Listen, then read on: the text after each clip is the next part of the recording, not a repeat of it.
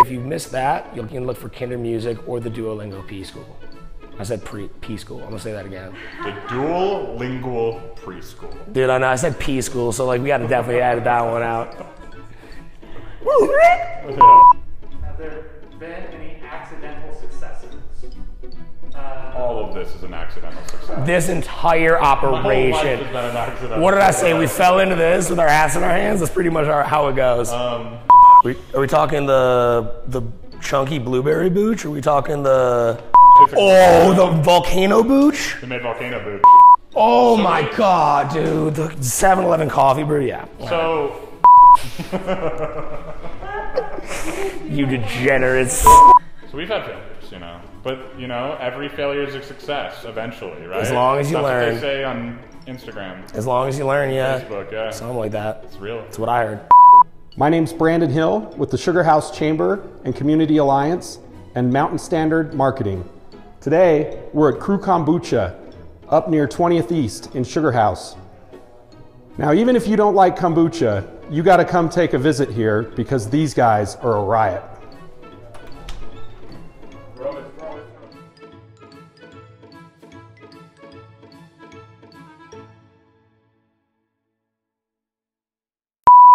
My name's Christian Albert. I'm Zach, we're the owners of Cru Kombucha. At the time, I think 7 years ago, I was working for Vive Juicery, which is a local juicery, and I was doing their farmers markets. Became a little bit close with the one lady that was running Utah's only kombucha company at the time.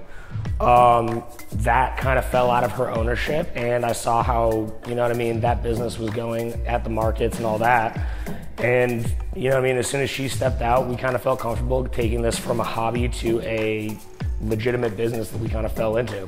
We'd been making it at our house for a while, and we thought like, wow, this is pretty good. We should probably share this with some people, you know? Like gave it some samples around and people just loved it. So we decided to just, you know, market it as Cru Kombucha. So we started off with a farmer's market, did not have a label on our bottle.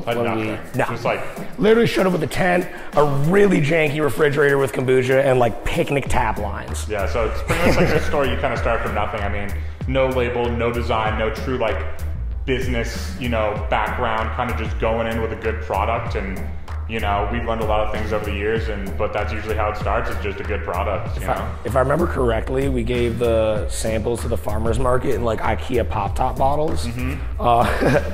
And somehow they thought our product was good enough. But now it's actually a legitimate business. We have a storefront. It's open 2 days a week. We're considering opening up a third or fourth day possibly, depending on how business increases.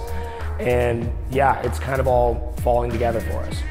So you're pretty much just gonna come in, buy a new growler, or take a growler to refill, and then you can sample any of our 6 flavors that are rotating on tap. Usually we got a lot of seasonal favorites, and there'll be some stuff that you won't see in stores, just that we sell here. I mean, it's a good way to, you know, test our products. Obviously we only put out stuff that we think is good, but you know, it's a good way to like get people's vibe on certain flavors, certain things.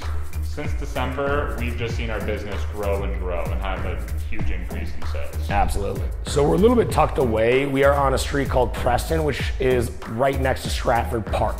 So that's the landmark most nearby, but we're on the corner essentially of 2700 South and 2000 East, right in the same area as Cactus and Tropicals, Feldman's Deli, the Maverick. If you missed our sign out front, it's a little hard to see. It's black and white. It says Cru Kombucha on it. We do share a building with Kinder Music and the Duolingual Preschool.